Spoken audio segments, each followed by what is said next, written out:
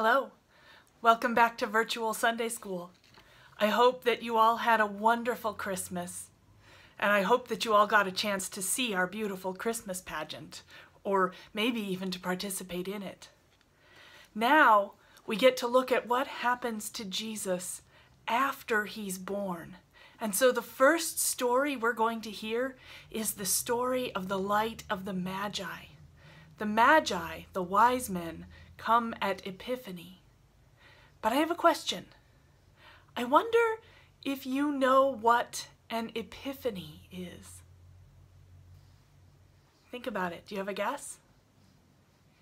An epiphany is when suddenly a bright, brilliant light shines, either outside or even inside your head, and suddenly you see something clearly that you couldn't see before, or you understand something that you never knew before.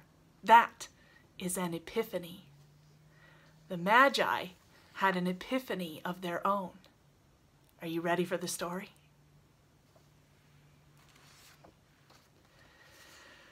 The story of the light of the Magi. Far, far across the desert from the town of Bethlehem, where Jesus was born, lived 3 wise men. Sometimes we call these 3 men the Magi, which is where we get the word magic. They knew so much that people thought they were magic. And of all the things the 3 wise men knew, they knew the most about the stars. One day, the Magi saw the wild star. The Magi knew where all the stars were supposed to be in the sky, but this star was not on any of their maps of the sky. It was new. The wild star burst into the night sky one night, and the Magi knew that it was a sign from God that a great king had been born. So they followed the star all the way to the kingdom of Israel. And when the Magi got to Israel, they went to the great city of Jerusalem and found King Herod in the palace. "Where can we find the newborn king?" they asked King Herod. King Herod was shocked to hear about a new king. "Will this new king steal my throne?" he wondered.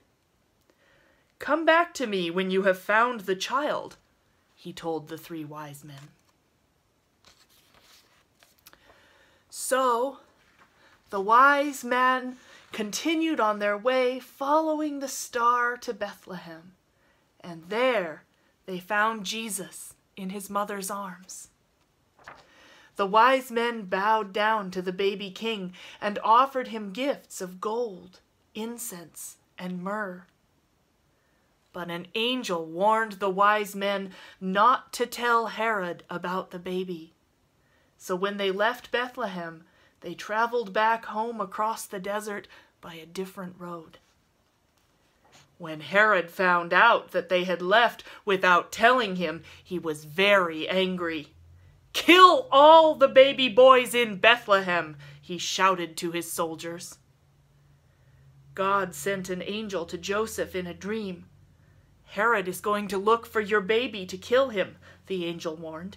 "Take Mary and Jesus across the desert to Egypt. Stay there until I tell you that it is safe to come home." Joseph did what the angel told him to do.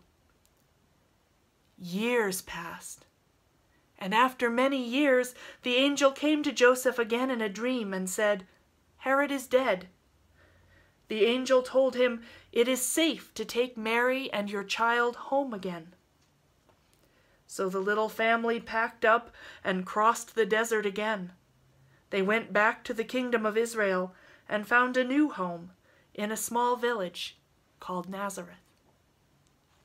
And next week we'll hear what happens to Jesus when he was a boy in Nazareth.